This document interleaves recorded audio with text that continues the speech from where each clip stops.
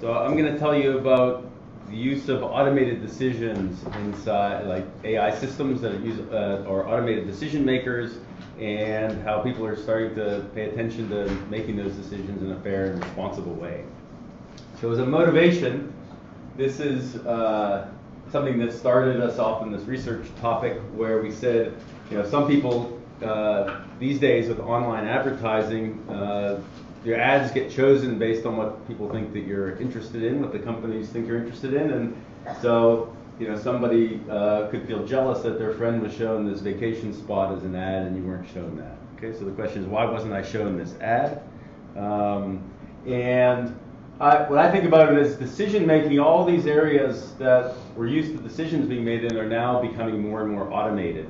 So you can ask the same question about, why wasn't I shown this ad? You could say, why was I given, this horrible insurance rate, or why didn't get into schools, or got some very bad healthcare rates in the U.S. is a problem. Questions about financial aid and banking, or why was my paper not accepted?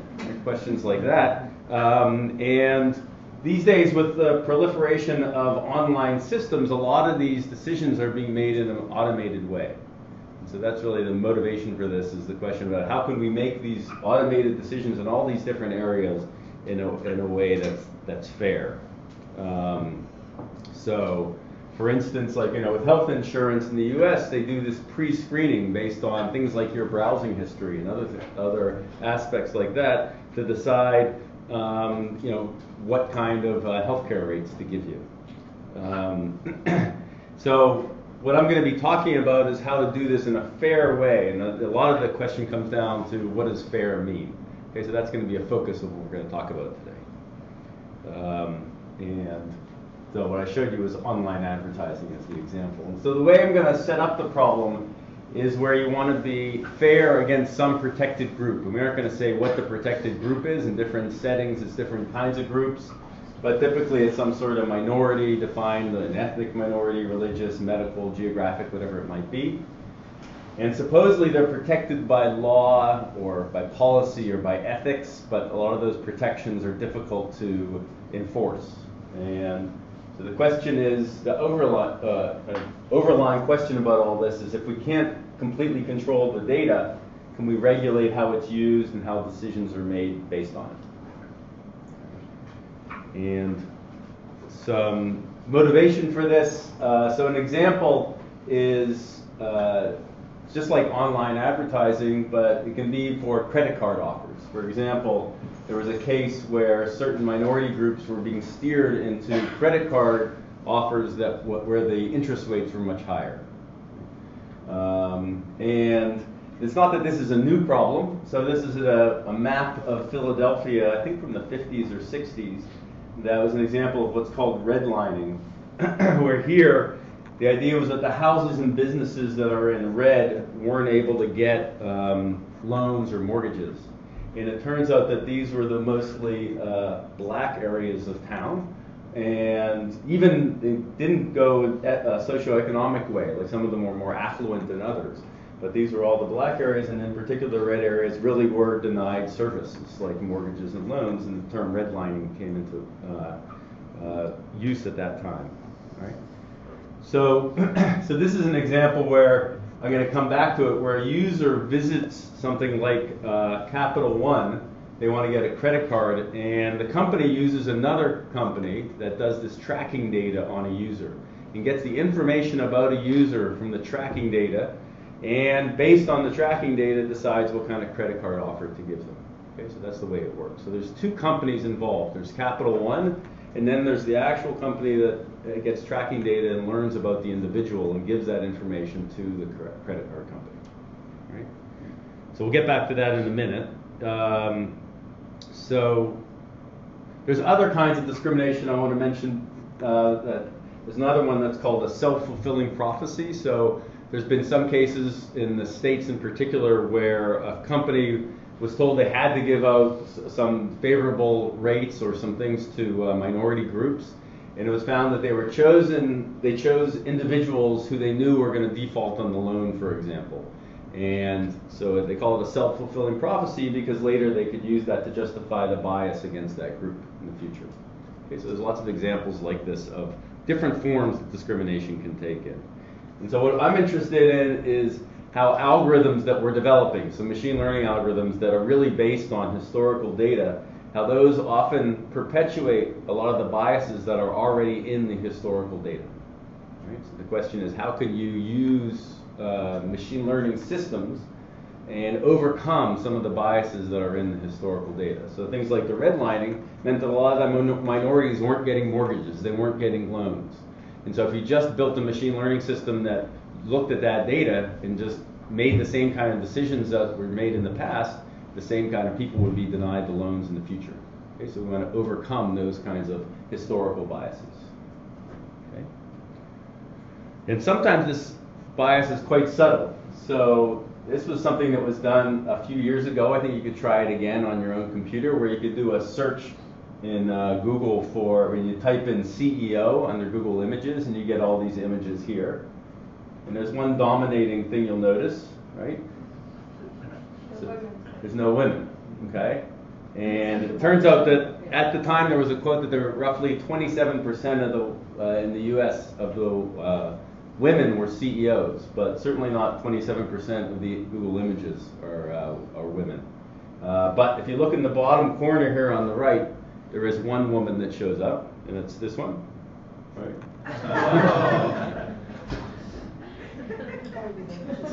So this really is a bias that's just perpetuated. Again, it's a machine learning system that's just trained on the web. People do searches, and it encodes the results of the searches. So if somebody did a search for a CEO and they clicked on a male, then that image would get higher ranked and would tend to show up the next time somebody does a search for CEO.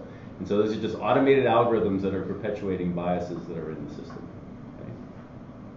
So back to online advertising, someone did a study a few years ago where Google was quite sensitive to this. So Google was worried that they were going to be, people were saying that their online advertising was discriminatory. And so they built something called ad settings, where the person could change their profile to try to shape the kind of ads that they were being shown for Google. All right, and so with them, what they did is these people did a study where they simulated different user profiles, and then they wanted to see how those profiles were reflected in the kinds of ads that they were actually shown. And the question is, could the profile shaping actually be effective at changing the ads and making them less discriminatory or biased? And they said that it still didn't have the right effect. So if their user profile looked like a man, then they saw more ads for executive level positions. And women got more ads for job hunting positions. And if you browsed for something like substance abuse, then you were shown ads for things like drug and rehab services. Right? So it was directly based on your browsing history, and even the settings that Google was making available to people weren't able to overcome a lot of this. And that's just because ad selection really is based on lots of things. It's not just the profile. What's the relevance, like the same thing with the clicking on the images. Google determines the kind of relevance of any given ad. Advertisers target, and Google has to be sensitive to that in order to make money. And it depends on the user's actions, like what web pages did they view and how long did they stay on a web page. All those things factor into the kind of ads that somebody showed. Right? So there's lots of issues that come up in general when learning algorithms are used to make decisions. And in general, this has been largely ignored by the machine learning community until very recently. So here was an example. A couple years ago, an algorithm found an optimal employee by studying lots of records and said, okay, what was the most successful employee? And it found that it's one that lives near the job, has reliable transportation, and uses 1 to 4 social networks. Okay, so this is the kind of thing, they get this profile and they decide this is the right person to hire. And a lot of this came into there were challenges brought up in courts to say that even if an algorithm's making that decision, the company's liable for an algorithm making any kind of discriminatory decision. Okay? And that's true for hiring decisions and also for lending decisions. This one's kind of long, I won't read the whole thing, but the idea is that lenders can't discriminate against loan applicants on the basis of any of these things. But if you have software algorithms that are working on their own and learning as they go, they can very well be sensitive to all of these issues, race and religion. It's all kind of under the hood, and the question is, how can you make the algorithm responsible for the decisions it makes? And legally, there's something that's been established in the US called the law of disparate impact. And I'll come back to that in a minute, but the idea there is there's a well-established legal doctrine that says this, that a company is liable if what it practices has a disproportionate adverse impact on individuals based on any of these things, race, age, gender, or other protected characteristics. So it sounds good. It's a little bit difficult to define. What's a disproportionate adverse impact? Right? So that's where the lawyers get involved. But the point is that the company is liable even if it unknowingly discriminates. Right? And this has been true for many years. This has been true, like back in the 70s, there was a case where the company was found they couldn't require an intelligence test or a high school diploma in their hiring decisions, because that was deemed to be discriminatory and having a disproportionate adverse impact on some people. So a lot of this stuff has happened recently, and the governments are becoming more and more aware. So the government in the U.S., the Federal Trade Commission charged that the home mortgage company had failed to, this is in a recent case, that they had failed to monitor, examine, analyze loan prices, right, that were charged to African American and Hispanic applicants. So this was an example of the law of disparate impact.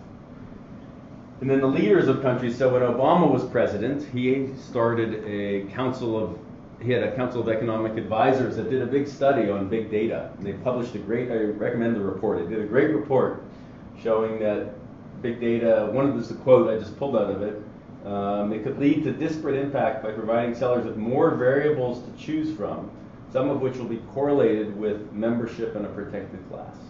So this is the same kind of idea we were seeing before, that there's these things like race and religion, right? So some sort of protected class, and even if they aren't paying specific attention to those, there's going to be other variables that the algorithm can be sensitive to, will end up being indirectly sensitive to race and religion. Okay? So that was something that they published in Europe. This past, well, I think it was about a year and a half ago, and it's supposed to come into effect this year in 2018. The European Union passed what's called the Data Protection Regulation. And that says when personal data is collected, it shouldn't be processed in a way that's incompatible with its original purposes. And this is again meant to say that things have to be done fairly. That is, if there's data about somebody's personal data, like their race and religion, other things that come up in a census or something else, that can't be used for making decisions about the individual. Okay? So that's all meant to be kind of background and motivation for what I want to talk about we can do in machine learning. All right, so the question, these are the challenges. It's a difficult problem, and the question is, what can we do? So my personal story on this is about 5 years ago, I think. I went with and spent the summer at Microsoft Research in California, and there was a group there who's been famous for their work in differential privacy, which is different than fairness. So privacy is about keeping personal identification, personal information out of decision making. And so this group was very well known for defining what was called differential privacy, this method for maintaining privacy that's now become very popular. So it's popular. Companies like Apple and Google are actually using it in practice. So we had discussions though, because privacy is one problem. That's keeping the personal information about somebody, private and not being used. Fairness is a different dimension. So fairness is really about, not the individual as a whole, but some aspect of the individual not being used to discriminate against it, like their race or religion or things like that. So I think about it, way to think about it in a kind of data direction is if you think about it, you have a row in some matrix or array for every individual. Okay, so it's you, and then there's every column describes some aspect of you, your race, your religion, your age, all these things you might fill out. some survey. And privacy is really about protecting the whole row. It's saying we don't want to let this person's information to be let out, period. And fairness is about the columns. It's saying we want to protect a particular column, like the race or the religion. Okay, so they're kind of complementary problems. And nobody had really considered fairness very much. And so we spent the whole summer debating what it meant to be fair, and had a lot of arguments about defining it. And we came up with this general framework. So this is how we formulated the problem, which was in terms of the idea is that there's individuals, these little colorful people here, and we can call those points in some X space. So X would be some vector, some, all the columns I was describing, right? Your race, religion, all those other things. So everybody's a point in this space. And ultimately we want to make some decision. Like, is this person going to get a loan? Or is this person going to get into some school? Right? So that's why. That's the decision that's being made.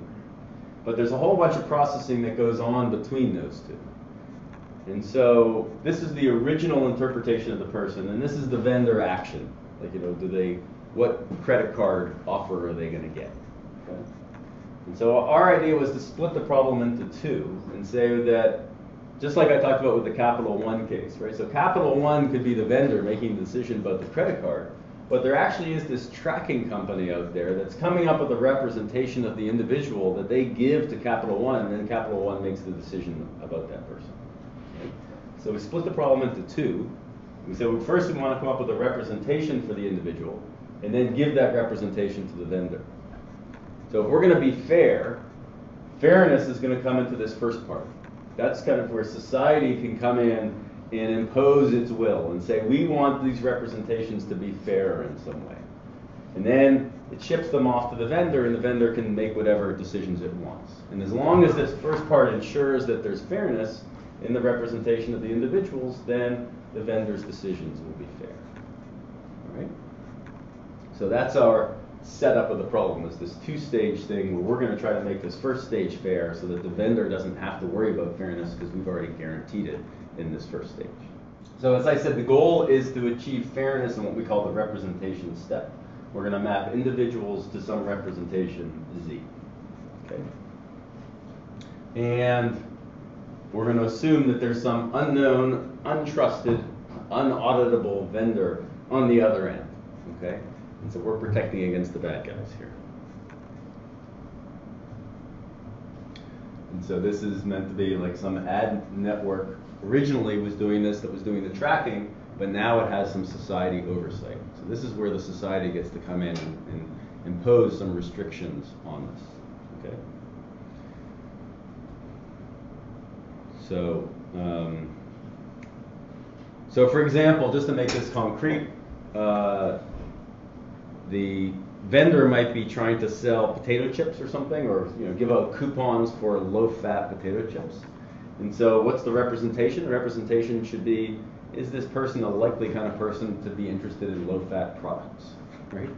So it's like all the stuff about your browsing history, maybe what you've bought is an indication of how much you care about buying how likely you are to buy low-fat things, so that then the vendor will know whether to market low-fat stuff to you. Okay, so that's just a concrete example of how this could be done in a way. And then the question is, can we say whether somebody is likely to buy low-fat products without giving away important information about these protected attributes, whether it's gender or race or whatever it is we're trying to protect against?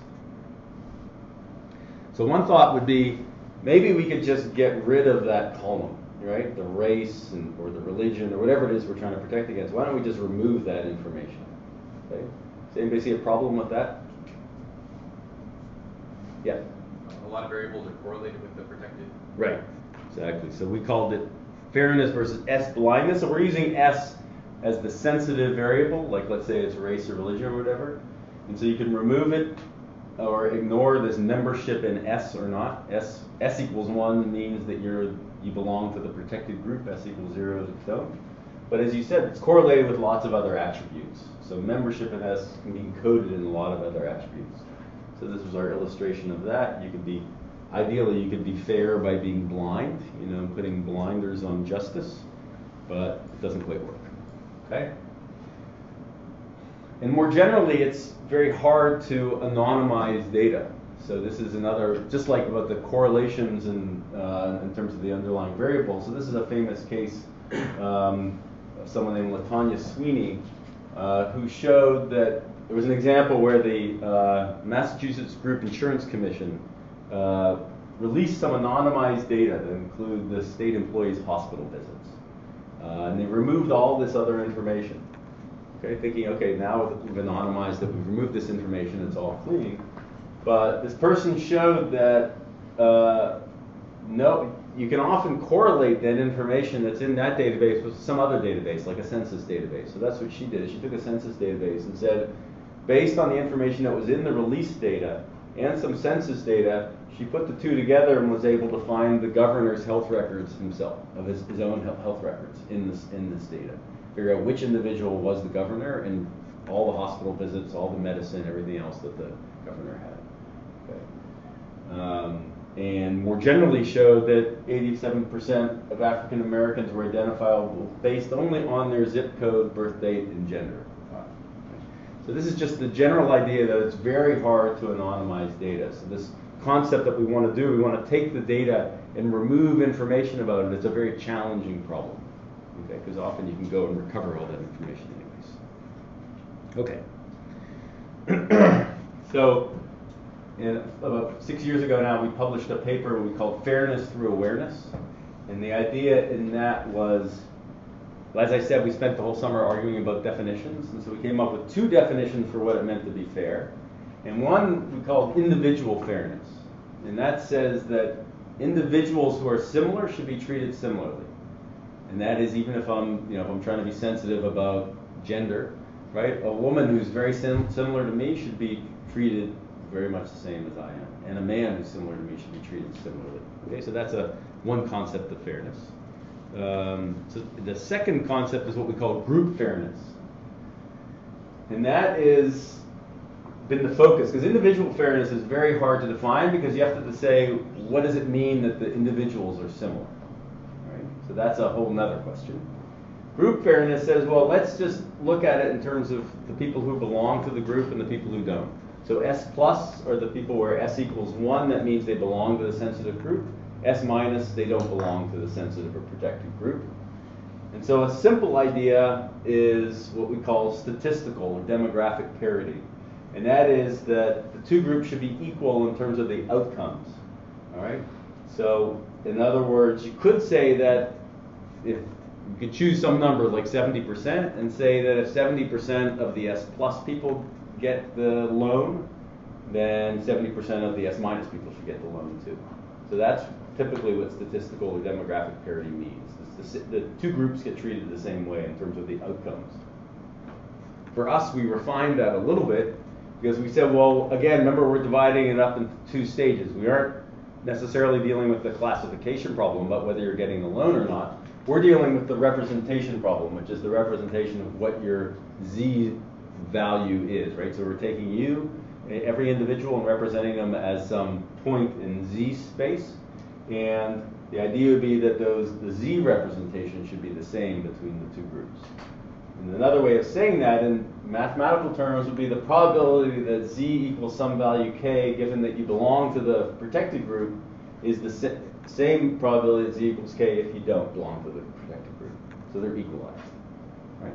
So if that's the case, then the vendor is making decisions based on Z, and it can't tell the difference between S equals 0 and S equals 1. It has to be fair. Okay? So that's the idea of statistical or demographic parity.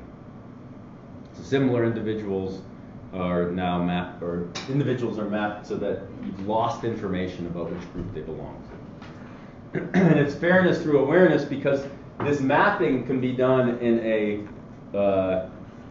that's our little picture of awareness, because now you know which group they belong to, and therefore you do a different mapping to the Z from X for the S equals 0 and S equals 1, and you make sure that they lose the information about the S. Okay, so that's the awareness part of it. You're aware when you're defining this mapping so that you come up with a fair representations for the individuals. Okay. So let me just go through this and explain that we then followed it up with another paper the following year, which was a little more complicated, but the basic idea was that we want to learn some representation that obfuscates, removes information about the sensitive variables S, and it has a few goals. We want to retain as much information as possible about the individual, about X. So as we said, we have this really rich representation of you and your browsing history and what you've bought and where you've gone and everything. And we can't remove all of that information because then the vendor would never buy into the system. Right? The vendor wants to have enough information to do a good job of marketing to you. But we want to lose information about S. Right? We want to make sure that it's fair in the sense that you've lost information about the sensitive variable. And in general, we want to preserve the information for classification so the vendor can maximize their utility.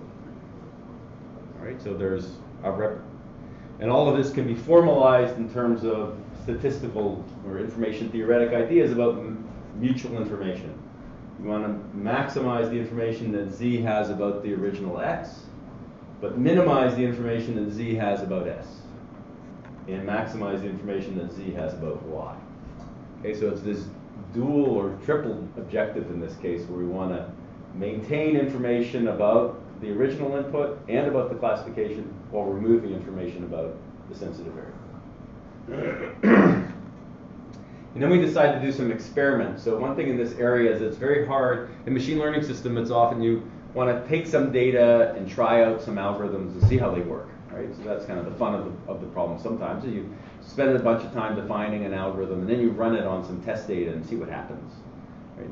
So in our case, what we did is we took some test data, 3 different kinds of sample problems. So one is an old data set called the German credit data set. And this is, I think, from the 70s or 60s maybe, where you wanted to, this is like records of people in Germany from a particular bank, and they were deemed whether they were good credit or bad credit. Okay, it was useful to decide whether they were going to get a loan or not. And so we want to classify the individual as a good credit or a bad credit risk. And what we did is we defined a sensitive variable called age. So we had age was one of the features we had about every person. We said imagine, we created it as a fairness problem. We said that imagine what we want to do is make a decision about somebody being a good or bad credit risk, but we want to remove the information about age. Because it turned out that age was a really important variable. They weren't, in this case, they were very sensitive to age, and they weren't giving young people, they were assigning young people as being bad credit risks. Okay, so this, and then there was another data set, the adult income data set. Again, this is another one where they wanted to predict whether somebody has a high annual income. That could also be useful for deciding on loans or other things. And the sensitive feature we chose in that case was gender, okay? Because gender, it turned out to be women in this older data set had lower annual incomes. So we have all these different instances, like 45,000 instances, and identified 14 attributes for every instance. And the last one was the largest data set with 147,000 instances. And this was something that was a competition that was put online by, it's called the Heritage Health Foundation. It was, we think it was being used for an HMO in the States, where they were trying to decide how, the aim was to predict how many days a newly admitted patient, they were doing triage at a hospital, when this person, how many days was that person going to spend in the hospital? Right? And you can see how an HMO might decide to change coverage decisions based on this, potentially. So we decided to make this into a problem where the sensitive feature was age. So obviously older people, by and large, will spend longer tend to spend longer at the hospital. And you can imagine you want to build a system that doesn't discriminate on the basis of age. So the discriminatory decision here, so this is the prediction problem, which is are they going to spend some nights in the hospital? And behind the scenes, you could see how that could lead to a potentially discriminatory decision about whether that person gets denied or credit or not, or denied coverage by the health organization. So just to give you a flavor, I won't go into details about this, but there were some other methods that people had developed. We found out as we were publishing this paper in a very different community. It's called the data mining community, that people had worked on some of this discrimination-aware classification, and they had other approaches that weren't about this idea of coming up with an intermediate representation. They were just trying to make the decisions be fair, like using things like I mentioned, demographic or statistical parity, which would say 70% of the white people should get the loan as the minorities, say. And so we compared on things like accurate. So the aim is you're trading off these things. You're trading off accuracy. That is, you hold out. The way it works is you hold out some data and you predict. For the German one, were they going to get the loan or not? I think that's what it was. Were they going to get? Are they a good credit risk or not? And so you want it to be accurate as possible with respect to that data. That's what the vendor wants to do. And yet you want to discriminate as little as possible. And discrimination here was measured as the difference in the decisions between the two groups. Okay, that's the statistical or demographic parity. And so ours was this purple one where we were, almost as accurate as these others, but we're less discriminatory. Okay? And this is for the different data sets. This is the adult data set. We were just almost as accurate as this one. So the yellow one is a classifier that's making a decision completely ignoring the fact that it wants to be fair. Right? So this is your standard machine learning system. It's a good baseline. It says we're just going to try and be as accurate as possible, and it doesn't care about fairness. And then you can measure, well, how discriminatory was it? Okay. And you can see that it's hard to get it correct in this case. You don't have that much data, so the test data, you're going to get like 80% accuracy here. Right? And so we're able to get like 78% accuracy and get rid of the discrimination. So that's work we had done a while ago. Then we extended that to learning a more complicated, richer representation. The original work had a very low-dimensional, simple representation where we lost a lot of the information. So then we used some other methods. Maybe I won't go into the details about it, but the idea is so you can now just think abstractly. So this is the kind of space, the Z space that we're representing individuals in. And this is now it's a high dimensional space, but it's being mapped down to 2 dimensions. Okay, so every point in here is an individual that's being represented in 2 dimensions. It's actually more like 50 dimensional, but it's being represented here and compressed, projected down into 2 dimensions. And what you see here, the purple dots are the S equals 0 group. That's the non-minority group. And the red is the minority group, S equals 1. And you can see that the system that's trained based on accuracy, there's a fair separation between the red and the purple, right? So you can kind of tell the people apart. And the idea is that when we have this fairness criteria that says we want to remove the information about S, we end up with a representation that looks like this. So the 2 groups kind of lie on top of each other, right? So that the vendor now is making a decision, it won't be able to have information about S in that decision because these groups lie on top of each other. Okay? We did a paper on that a couple of years ago, how to do this in this higher dimensional space, and what we got out of it is a deep network where we were able to lose a little bit in accuracy, but gain a lot in terms of removing discrimination. Okay, so now we're going to move just to more recent times. So this was a couple of years ago, and things have really changed in the last few years. So it's changed in a number of ways. One is that this has become the prevalence of machine learning systems in these automated decisions has become all over the news. So there's a famous case that was put out by a company called Compass, where Compass developed a system that tried to predict recidivism. That is a person who's committed a crime before likely to reoffend, likely to commit another, in this case it was, what's the probability they're going to commit another violent crime in the next 3 years? Right? And so then this group called ProPublica, which was kind of like think of it like a oversight group that was trying to see what was going on, and they examined the scores that is the risk of reoffending scores for about 10,000 people that were charged with a crime in Florida that were then run through this Compass scoring system where they were assigned a probability of committing another crime. And then they followed up and said how many of those, they looked at the predictions against how many were actually charged with the crime within the next 2 years. Okay? So that is how good a predictor was this COMPAS system. And what they found was that black defendants were twice as likely to be incorrectly labeled as high risk.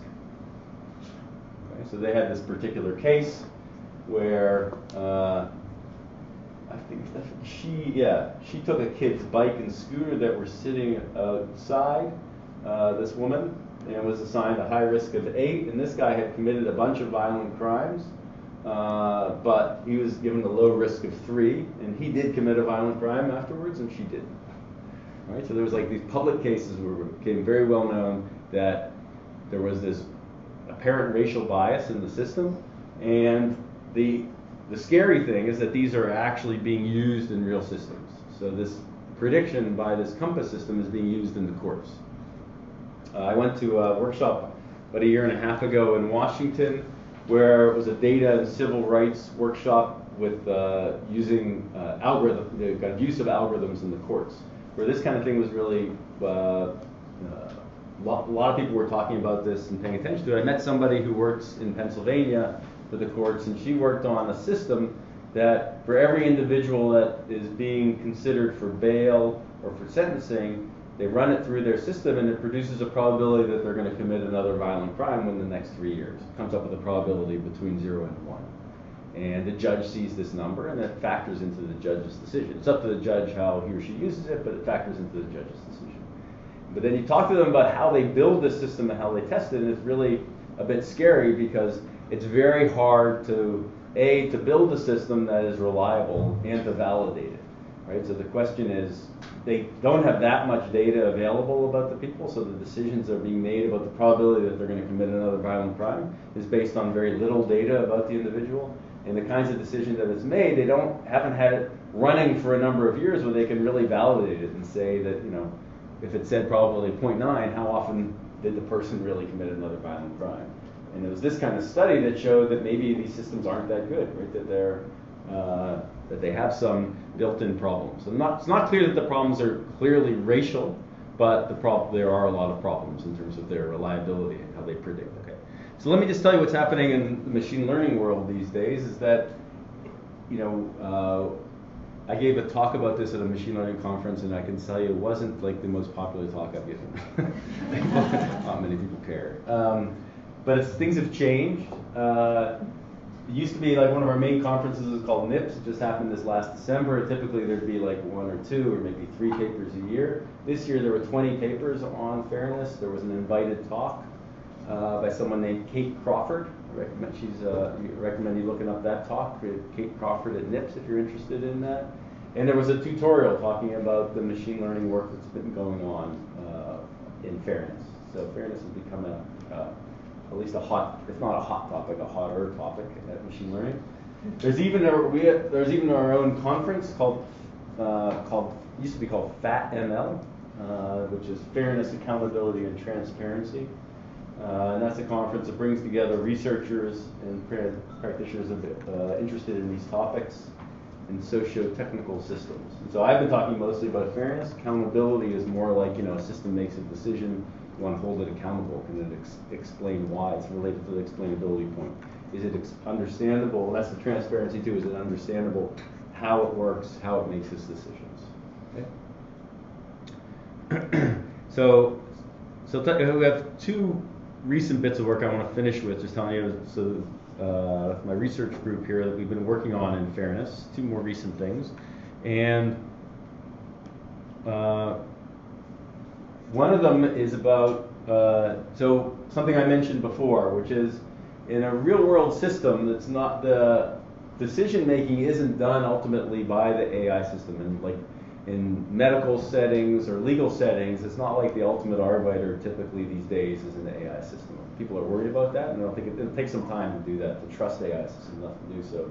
So typically there's some decision maker, and the AI system can be used as a first step, sometimes a kind of culling or some form of initial decisions or advice, like I talked about in the justice setting, right? So recidivism prediction, get the score from something like Compass, and that's given to a judge, and the judge would be the decision maker.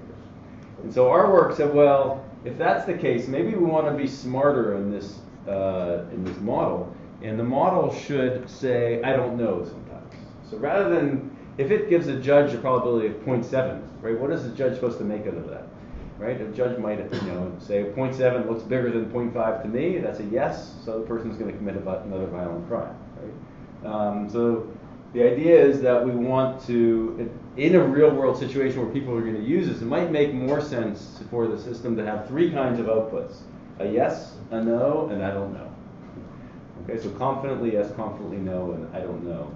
So we call it the IDK model, or I don't know model. For every input, it can say a 0 or 1 or an I don't know, and then it gets passed on, and the decision maker gets to make decisions about the I don't know ones, and we'll say that the judge kind of, in this case, would trust the model. Right? So it's this whole pipeline or a whole framework. And so now we're building a machine learning system thinking about how it's actually being used in the real world. Okay, so that's some recent work that we've done.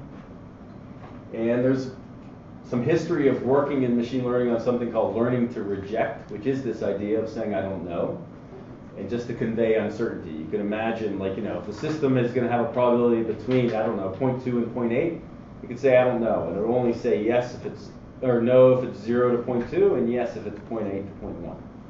Okay, so that's you can imagine a system like that. That's called learning to reject, like that stuff. So what we propose is something that's a little better than that, we think, which is learning to defer. So that's an improved decisions about when it should say I don't know, when this model can be trained in a way that it's aware of the downstream decision maker. So imagine the AI system knows something about the judge that's going to, be looking at the probability that it produces. And if it knows about this judge, it can tailor its decisions and decide when to say I don't know based on that judge's leanings. Okay, so again, this is the idea in machine learning. Maybe we have enough information about the decision maker that we can know the biases of that particular judge and adjust accordingly. All right, so that we call that learning to defer. And just to give you an idea of how that works, so we've tried this actually on the Compass data set. That data set is publicly available. We wanted to say, could we do a better job where in the Compass data set, instead of giving out a score, we actually said, yes, they're going to reoffend, no, they're not going to reoffend, or I don't know. Okay? And then we had a model for a downstream decision maker like a judge that was making the decisions. And we wanted to take into account that judge's decisions in deciding when we were going to say I don't know. So we have these three systems, one of which is a system that is going to just say yes or no. So we call that a binary fair system. And we have two things that we're trying to trade off. One is the accuracy of the system. We want the system to be as accurate as possible, so as high as possible here. In disparate impact, that is the impact on the two groups. Okay, and disparate impact in this case was really about saying it's a little subtler than what we were doing before. So let me just take a brief aside here. So disparate impact, if you remember we talked about that was in the legal doctrine, is that the decisions couldn't be unfairly or disproportionately against one group. And so disparate impact, instead of statistical parity or demographic parity, which says the same number of yeses have to be assigned to the two groups, disparate impact is more like saying we want to be as accurate as possible, but when the system makes mistakes, the mistakes should be balanced between the two groups. Okay? So it's not saying that overall how many yeses are assigned to the two groups has to be the same, but instead the mistakes should be balanced between the two groups. Okay? So that's a new definition of fairness that people have developed. It's also called equalized odds or disparate impact. Okay? So that we've been using that as a measure of saying, okay, we hold out some test data, let's see how we do in terms of minimizing the disparate impact. So ideally we want to be up in this corner. We want the disparate impact to be close to 0, and we want the accuracy to be as high as possible. And you can see a system that doesn't care at all about disparate impact is going to be, this is like a baseline. It's going to be about 70%. Okay? And now what we do is we say, we do this rejection idea. We allow the system to say, I don't know, based on when it's not confident. And you can see that that increases the accuracy without affecting the disparate impact much. And the best one that we can do is the deferring one, that's shown in red. And we get different points along this way here for different settings of the parameters of the model. Just don't worry about that, but the basic idea is that we're pushing towards this corner as we allow the system to defer. That is, it has some knowledge of the downstream decision making. So we tried this out both on the COMPASS data set and on the health data set and showed that it could get some improvements by this deferring approach. And then we did some experiments to show how it could react to the biases. So if you had a regular decision maker that was was just ignoring the underlying dimension, like race, let's say, in the COMPASS data set, versus one that was biased explicitly against race, okay? Then if we, this is the kind of responses we got in terms of how many I don't knows were being said both in the two cases, when we had a biased or a decision maker or a standard decision maker. And what you can see is when we defer, that is when we have knowledge about that decision maker, it changes how much the system says I don't know. So that just shows you the sensitivity of the system when it has knowledge about and uses that knowledge about the downstream decision maker in the deferring model. It can do it in a way that makes it more fair. Okay, so that's one bit of recent work. We just submitted that last week to the ICML, the big machine learning meeting. And the other bit of work we did is on what we call learning adversarially fair transferable representations. So that's a mouthful. That's a nice acronym that what we like. It's called LAFTER. Okay. And the system here is, again, just like I said before, you have some X, you want to have some representation like we talked about before, and that representation Z is being used in the classifier. But now the way we train it up, we have this adversary in the loop. And the adversary is looking at the representation and trying to predict the sensitive variable. So now we switch the sensitive variable to A instead of S. But it's the same idea. It's trying to predict based on Z, what's the race of that person or what's the gender of that person. And we're using that adversary to make sure that we've removed as much information as we can about that dimension. Okay, so that's why it makes it an adversarially fair representation. And what you can find is that ends up, we can use different definitions for what's fair. We could use the demographic parity. That's what this one is. That's the original one we had. We can use what's called equalized odds. That's the disparate impact, the one I was saying that instead of it being the output being balanced, this is the errors being balanced between the two groups.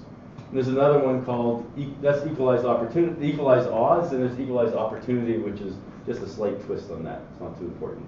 But the idea is that when we train the system to be optimized for one of these criteria, and then we test it, we find that it do the best on that. So in other words, if we train it to optimize equalized odds, we get the best scores, the lowest scores in terms of the difference in the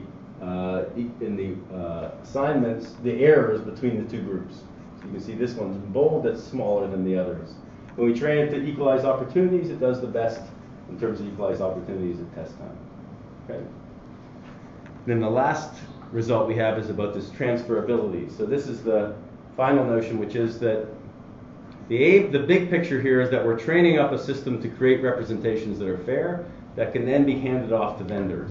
And so the transferability part of it means that we're going to train it up on a bunch of different data sets. Then we're going to create this representation that we give to some new vendor that we haven't seen before. And that vendor is going to have their own task they want to do. They want to decide, instead of low-fat chips, I don't know, they want to decide to market, some bit of clothing for this person. Okay, so we don't even know what this vendor is doing. So we want to be able to transfer the representation that we've trained up in these other tasks to some new task, okay, to some new vendor, some new classifier. So that's the transferability part of LAFTER. And then we tested it up on the ability to transfer. In the health data set, we tried to transfer it to other classes.